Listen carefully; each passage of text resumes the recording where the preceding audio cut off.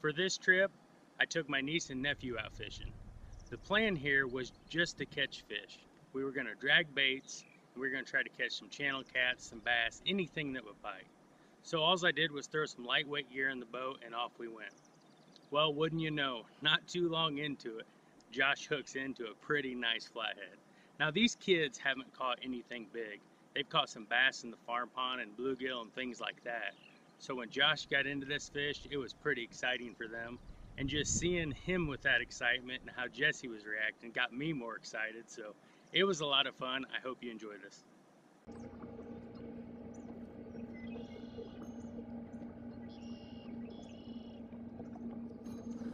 Fish, get it. That's fish.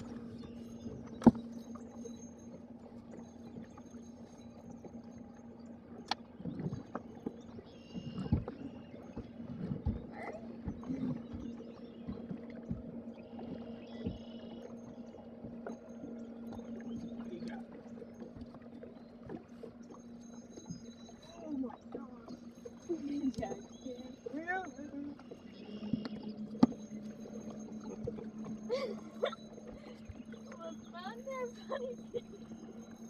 Keep him out of that motor.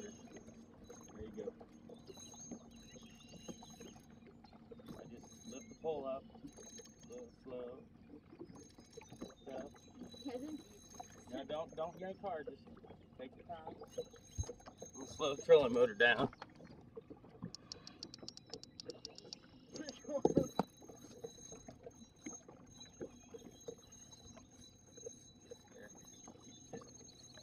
Don't even reel for a second. There you go. Drag this little. Now reel. Start reeling. Reeling. You got him. Take your time with him. He'll tire out. I'm tired now. Keep him over here out of the motor.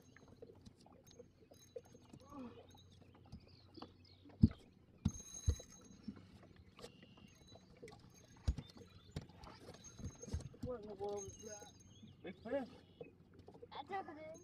I think I he did not do this. Yeah, you got just take your time. Oh, Here, Jess, move out of your way. my gosh, what is Big that? old flathead. Oh.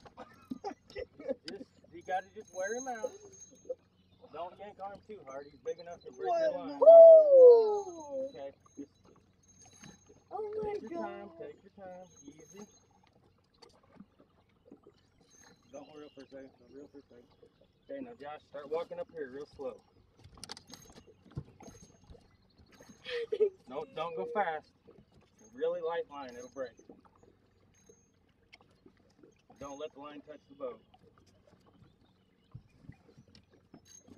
What is that? Flathead. You keep coming toward me. Don't let the line touch the boat. Oh yeah! Look at that!